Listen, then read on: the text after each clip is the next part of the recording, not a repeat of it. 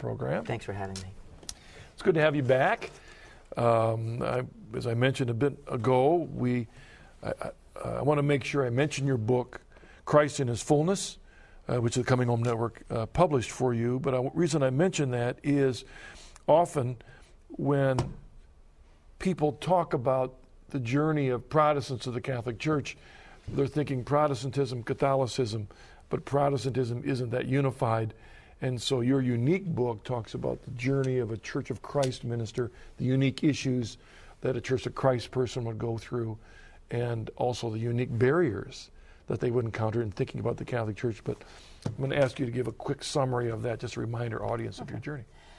Basically, I was raised a Southern Baptist.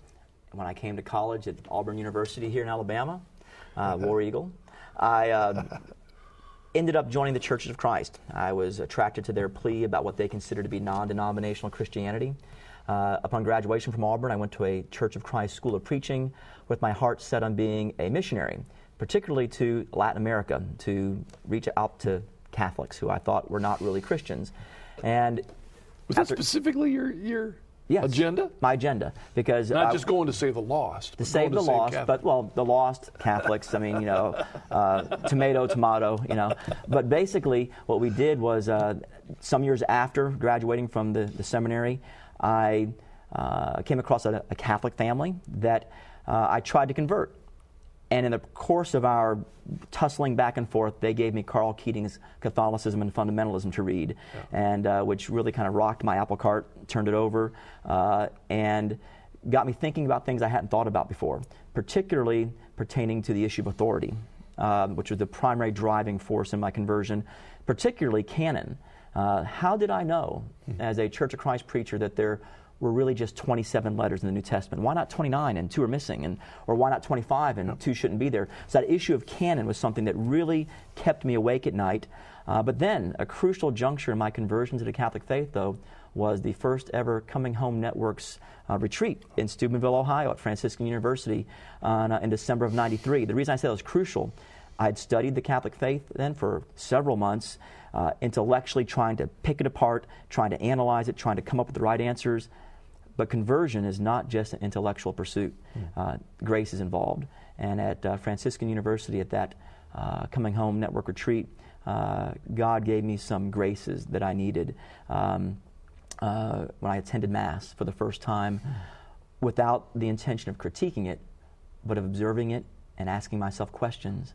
What if what the Catholic Church says about what's happening here is actually happening? What if that man, the priest, is who they say he is? What if what they say is happening, Christ coming down on the altar, body, blood, soul, and divinity? What if that's true?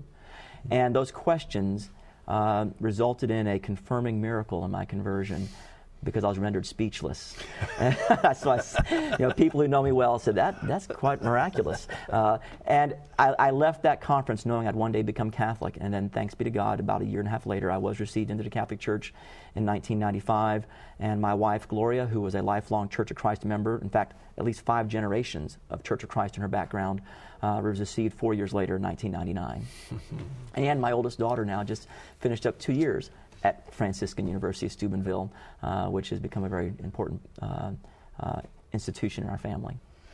You, again, the audience, just give me your phone calls and emails, so give us a call here. There's so much I'd love to talk to Bruce about. We could talk for hours and hours on things, because as former clergy, both of us, we've seen it from both sides, and we see the church, sometimes the struggles in the church. Often I get questions from Catholics about, well, what is it that Protestants believe about this? Or Protestants believe about that? Yeah. And that's a hard question to answer.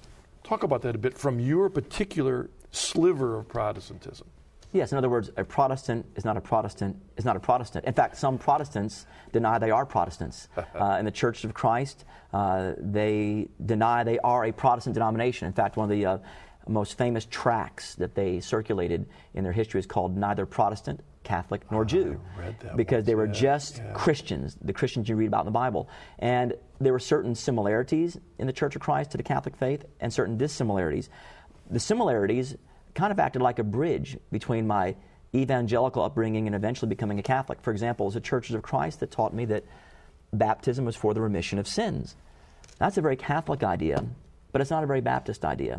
The Church of Christ taught me that Christ established a visible, identifiable, institutional church. That too is a very Catholic idea, but not a very Baptist idea. They also taught me that justification was not by faith alone, but by faith working through love. Again, a very Catholic idea, but not a very evangelical idea.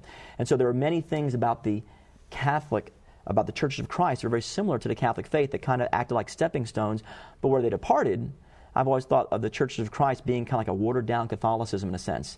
Yes, baptism is for the remission of sins, but Churches of Christ limit it strictly to the total submersion of a penitent believer, someone who's attained the age of reason. Well, the Catholic Church does not believe that baptism is limited only to submersion, and neither did the early church for that matter. The Catholic Church does believe in a visible, identifiable institutional church, but the Churches of Christ think that they're it. But they came along 2,000 years too late, basically, or 1,800 years. So there were similarities and dissimilarities, and like you say, you can't lump all of Protestantism under one umbrella. Yeah.